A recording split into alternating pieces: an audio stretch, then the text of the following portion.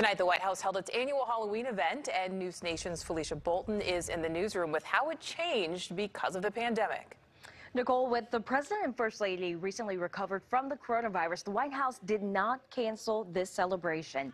Instead, they added special safety precautions. Children of frontline workers and military families were invited to trick-or-treat this afternoon. They entered at the gates to the South Lawn and were welcomed by President Trump and First Lady Melania Trump. Guests older than 2 years old were required to wear masks and practice social distancing. The same for all White House staff working the event. Any staffers who handed out candy were also required to wear gloves.